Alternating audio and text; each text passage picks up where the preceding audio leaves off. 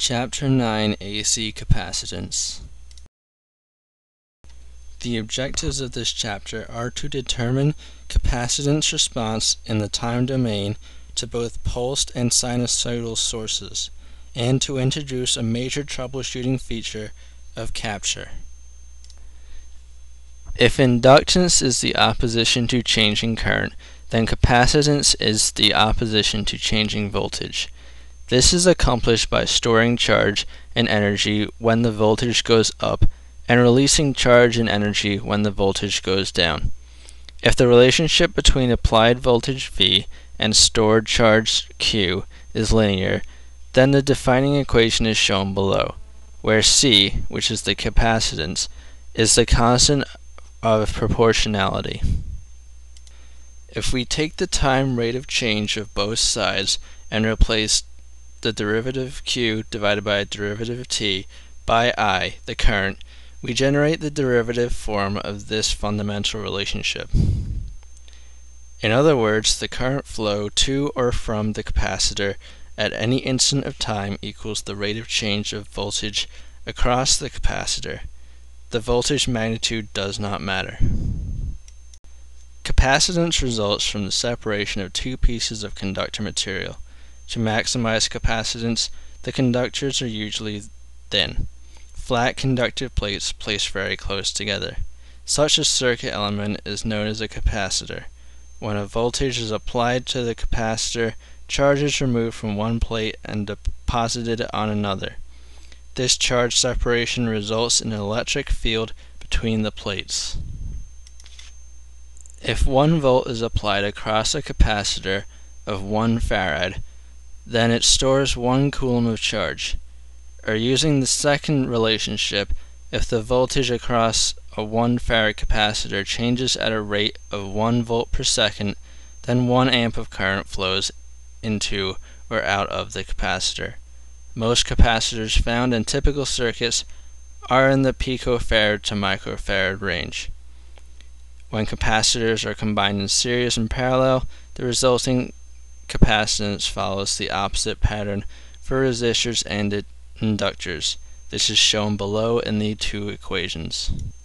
As with the differential equation that governs inductors, its capacitive counterpart is also universal in nature and valid for all kinds of time-varying waveforms. Again, following the lead of the inductor, when a capacitor circuit is limited to sine wave sources, the differential equation becomes an algebraic equation. When the applied voltage is a sine wave, then the resulting current is another sine wave that leads the voltage by 90 degrees. Remember, with an inductor, the voltage leads the current. From the previous set of equations, we also extract a second most useful relationship that follows Ohm's law.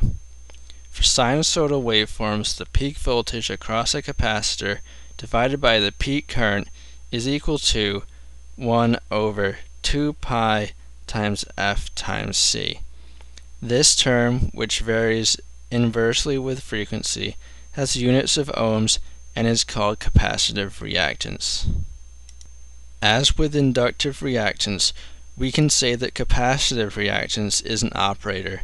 When the current phasor is operated upon by the capacitive reactance operator, the resulting voltage phasor is changed in magnitude by 1 over 2 pi ft and rotated backwards by 90 degrees.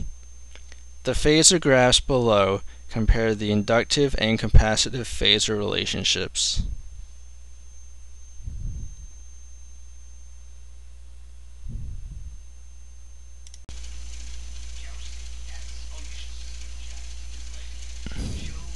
For the first circuit in Chapter 9, we will go over a simple series capacitor circuit with the voltage pulse source and a capacitor in series with it. We'll hook it up just like it's being shown here and change our value of our capacitor to 1 microfarad.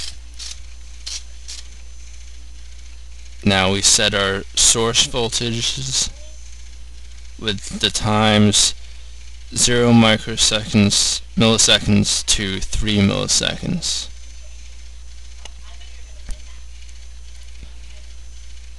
And our voltages V1, 0 volts, V2, 1 volt, V3, 1 volt, and V4, 0 volts. And close out of the properties window and add our ground.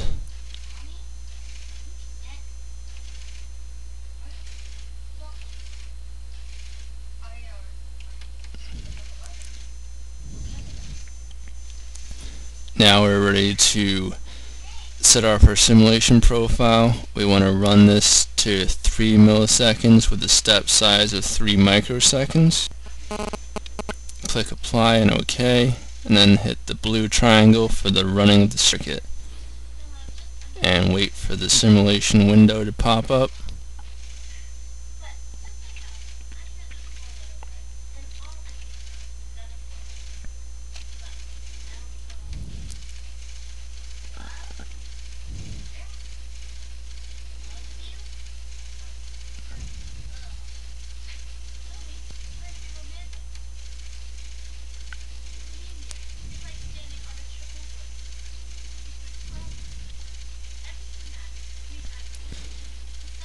And now we can select our traces.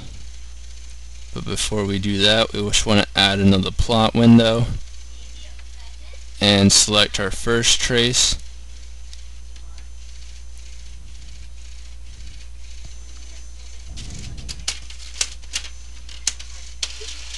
Which is V1 plus. It's the positive relationship. And in our other plot window, we want the negative current of the capacitor C1. From here we can determine the relationship between the two, seeing the rise and the hold, and then the decreasing voltage corresponding to the currents as well. In our second circuit, we will change the pulsed voltage source to a sine wave voltage source V sine.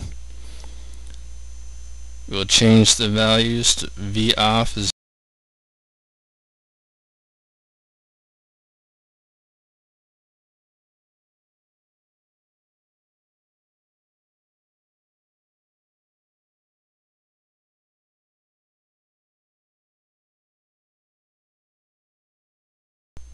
and now we want to change our simulation profile, runtime 2 milliseconds, and step size of 2 microseconds.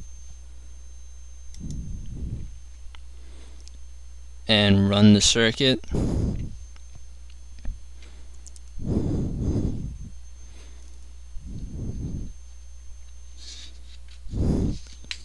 And from this set of waveforms, we'll be able to see the same relationship just with a different source, the sine wave source. So we'll see sine wave waveforms like the one shown here for our voltage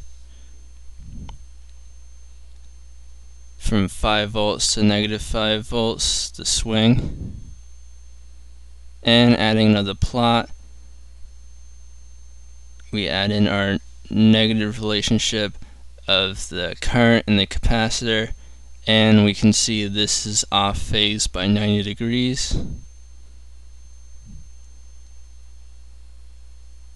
And running in the same sinusoidal relationship as the voltage.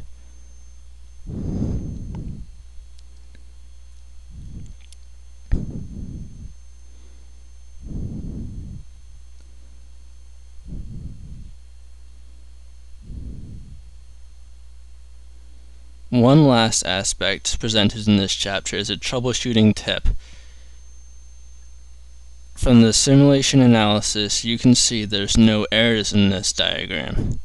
However, a common error is to leave out the ground. When you leave out the ground and run the circuit, a very defined error will show up. This will state that there are nodes floating. This means the circuit is not finished and does not have a zero reference point So in correcting this, all you need to do is add that ground back in.